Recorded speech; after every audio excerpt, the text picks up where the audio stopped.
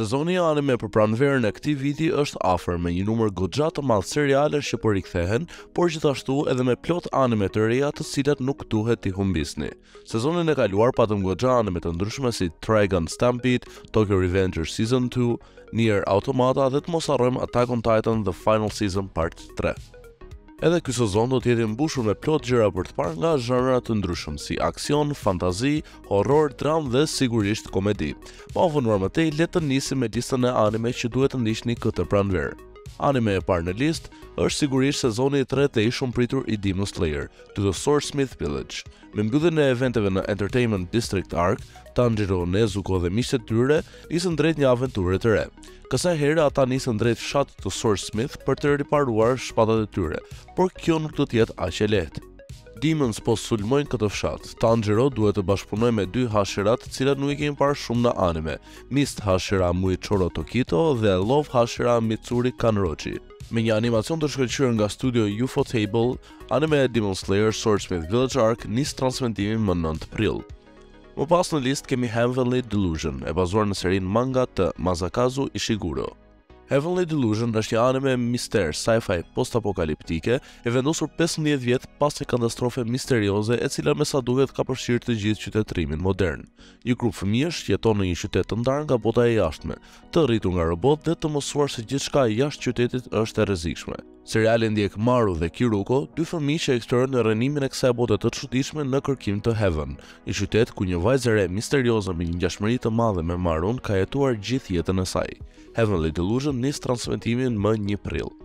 Në vendin e tretë kemi Mobile Suit Gundam The Witch from Mercury Court 2, nga seria e komplikuar e Gundam. Nëse ju ka shpëtuar pa parë Mobile Suit Gundam The Witch from Mercury, një nga animet më të mira të vitit të kaluar, tani keni një arsye për ta ndjekur. Seriali anime do të rikthehet në prill me një kaur të ri që ndjek aventurat e Suleta Mercury dhe shoqëruesës së saj Miorine Rembrandt, ndërsa vazhdojnë të luftojnë kundër tiranisë së grupit të Bannerit, të udhëhequr nga babai i Miorine, Dylan Rembrandt.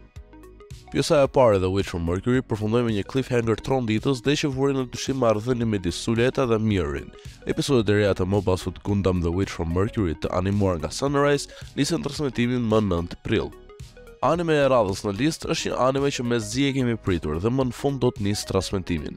Anime në fjalë është Hell's Paradise dhe është bazuar në manga me të njëjtin emër. Hell's Paradise sjell Gamiru the Hollow, një ninja i njohur për aftësitë e tij dhe natyrën e tij të ftohtë. Tashmë ai është kapur dhe është në dënim me vdekje. Edhe pse me dëshirën për të dhënë fund jetës, atij i ofrohet një mundësi për të shpëtuar nga ky dënim. Tashmë, ai bashkë me shumë kriminalë të tjerë të dënuar me vdekje, duhet të gjejë eliksirin e jetës nga një ishull misterios prej të cilit askush nuk është kthyer. Secili prej të dënuarve me vdekje ka historinë e vet të ndërlikuar dhe secili prej tyre ka ekzekutuesin e tij të caktuar personalisht që e shoqëron në këtë mision vetvrasës. Por ajo që do të gjejnë atje është përtej asaj që ata kanë imagjinuar. Nga informacionet dhe trailer që kemi deri më tani, anime duket goxha emocionuese dhe mezi po e presim. Animacioni realizohet nga mapa dhe shpresojmë që të ketë një animacion të mirë duke u bazuar në trailerin e shfaqur. Transmetimi i Hell's Paradise do të nisë në 1 prill. Në vendin e 5 kemi The Ancient Magus Bride, një anime slice of life, fantazi, dramë, e cila rikthehet me një sezon të dytë pas sezonit të parë të transmetuar më 2017. Chase më në fundi është rikthyer pothuajse jetës së saj normale pas ngjarjeve me Elias. Tashmë ajo është e ftuar në një universitet për magjistarët, i njohur ndryshe si The College. Gjërat mund të duken në rregull në përgjithësi për Chase dhe Elias, derisa një shoqëri sekrete kërcënon jetën e tyre të qetë. The Ancient Magus Bride Season 2 do të nisë transmetimin më 6 prill dhe do të animohet nga studio Kafka. Në vendin e 6 kemi gjithashtu një anime të cilën mezi e kemi pritur dhe që pritet të mbush me të qeshura. Anime në fjalë është Mashal, Magic and Muscles, e cila sjell aventurat e Mash Burndet, i cili ndodhet në një botë të dominuar nga magjia. Fatkeqësisht, ai nuk mund të përdorë dot magjinë dhe kjo ka bërë që ai të fshihet në pyll dhe të stërvis trupin e tij. Por ai zbulohet dhe për të shpëtuar jetën e tij, ai duhet të bëjë një Divine Visionary, një rol që i jepet personave më të fuqishëm të cilët shoqëria është e detyruar t'i pranojë.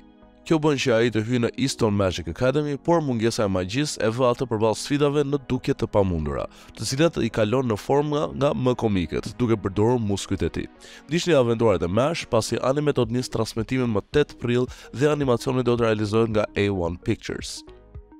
Më pas në listë kemi sezonin e tretë të Dr. Stone New World, e cila sjell aventurat e reja të Senku pas përfundimit të konfliktit Stonewars të zhvilluara gjatë sezonit të dytë. Tashmë, bashkë me miqtë e tij, ai duhet të eksplorojë detet në kërkim të vendeve të reja dhe gjithashtu për të zbuluar arsyeën e vërtet pas apokalipsit që ndryshoi jetën e tyre. Dr. Stone New World do të nisë transmetimin më 6 prill dhe animacioni do të vazhdojë të realizohet nga TMS Entertainment. Dhe në vendin e fundit kemi rikthimin e një prej animeve më të mira të 2021-shit. Ranking of Kings rikthehet përsëri me Boji, një princ i cili nuk mund të dëgjojë dhe flas. Bashkë me mikun e tij Cake, ai vendos të nisë një aventurë teksa eksplorojë një vend të ri në kërkim të Trove of Bravery. Me një larmishmëri të madhe karakterësh dhe aventurësh që Boji dhe miku i tij Cake përballen, Ranking of Kings është një anime që ju rekomandojmë ta ndiqni gjithashtu.